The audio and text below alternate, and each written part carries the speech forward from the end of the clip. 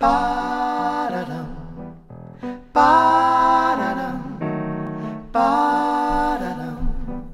Hello and welcome back, and if this is your first time then a very special warm welcome to you. My name is Sheridan, I'm a voice and confidence coach, and this channel is devoted solely to one thing, and that is to help people feel better more of the time. And today I'm going to ask a very, very big question, which is simply this.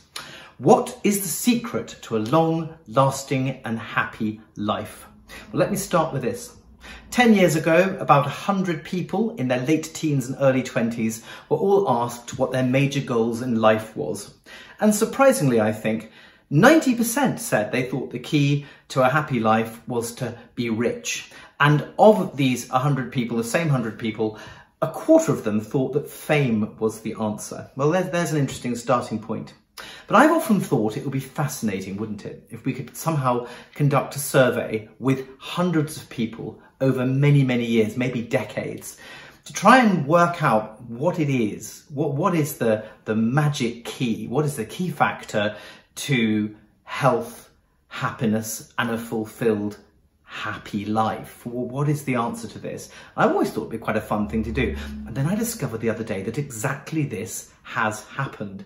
Over the years, many people have tried to conduct such surveys, but they've all failed because it's too complex to sustain something over decades and so many years, apart from one. So in 1938 at Harvard in America, a study was taken with 734 people, and it's still running to this day, but the results were taken after 75 years, which was about 5 years ago.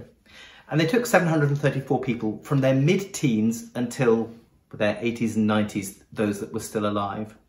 And during this time, all of these people were regularly interviewed at home, their families were interviewed, they had health checks, they had brain scans, they talked about their jobs, about their happiness levels, about their relationships, and all this data from 700 plus people was gathered together and came to a very conclusive result, which I will tell you at the end of this video. But before I do, here's something else that's related to, I think, tackling that key question of how we can find long-lasting happiness. Have you ever been on holiday and found the holiday to be a disappointment? So maybe you've scrolled through the internet to find that perfect white sandy beach with the palm trees and a blue sky and a 5-star luxury hotel, and you've got there and you're on the beach and you just don't quite feel the way you hoped you would feel. And I've come to the conclusion that the problem with holidays is I often take me with me. And sometimes that might be your problem too. You take you on holiday with you, which means we sit there in this idyllic setting, but our brain is still working the way it does at home, and we're still worrying about the things we worry about and questioning ourselves. And that's really unhelpful. And we've just got back from a beautiful holiday in the south of England in Cornwall. And we hired a lovely house and we were very near the sea, and everything there ought to have been perfect. But for the first 2 days, I had me with me, or my little voice in my head banging away saying, you need to be happy, you're on holiday, you should be feeling fantastic. And it wasn't quite feeling the way I wanted to feel. And then I started beating myself up for not feeling the way I would choose to feel and spending all this money. Why am I spending all this money if all I do is come here and feel cross and a bit fed up? And it took me a couple of days, but do you know what broke that for me? The thing that changed that for me was a visit to the coastline. The Cornish coast is absolutely magnificent. And I can remember just the other week walking down towards the edge of the land, and there lying ahead of me was this fantastic coastline. It is vast in its majesty, and there are waves beating against these rocks. And if you look up, the sea is endless. It just goes on and on and on, and eventually it meets the perfect horizontal line as it meets the sky. And do you know what? This is so much bigger than I am. And that feeling alone is incredibly healing, because you realise the universe is so much bigger than us. And in a really, really good way, it makes me feel deeply insignificant. And I find that very, very freeing. But let me contradict that. Are you aware that the odds of being born are 1 in 4 trillion? That's taking into account eggs and sperm and all those that don't make it. So you have a 1 in 4 trillion chance of being born. Well, that makes you miraculous straight away. The trouble is maybe that we spend our lives coming into touch with other people who are also the 1 in 4 trillion. We don't notice those that didn't make it. And then we make inevitable comparisons between ourselves and them. So never, never helpful. But I just think that balance, you're deeply, deeply significant because you're 1 in 4 trillion, but we're deeply insignificant because the universe and all things around us is so much bigger than we are. So where do we go with it? So what is the real answer? Well, let me come back to that Harvard survey. So just to remind you, 75 years, 734 people measured regularly for health, their education, their success, their job. And of course, in 75 years, everything revealed itself. Many were successful, many were unsuccessful. One became president of the United States, and some were happy and fulfilled and lived long lives. But here, and now I'm going to tell you, is the key that this survey revealed to living a longer, healthy and happy life. And the key is in the quality of our relationships with other people. That doesn't just mean romantic relationships. It can be the quality of our friendship.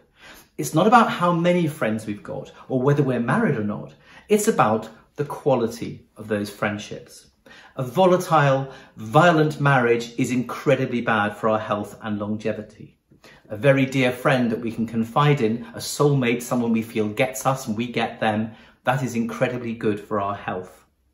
What is very bad for our health, of course, is loneliness. Being lonely is toxic.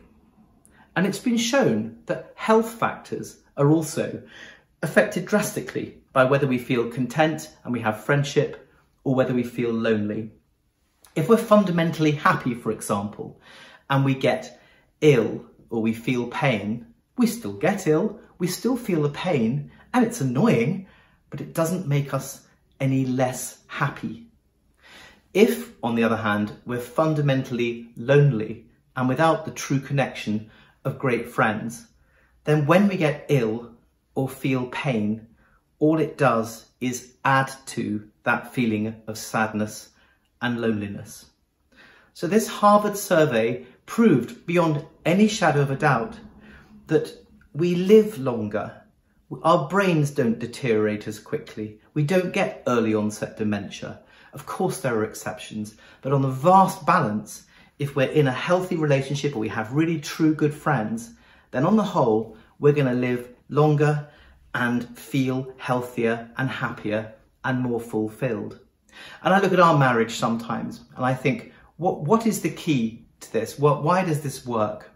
And I think, as well as all the other things I've already said, it's that being able to depend on someone else, or indeed other people.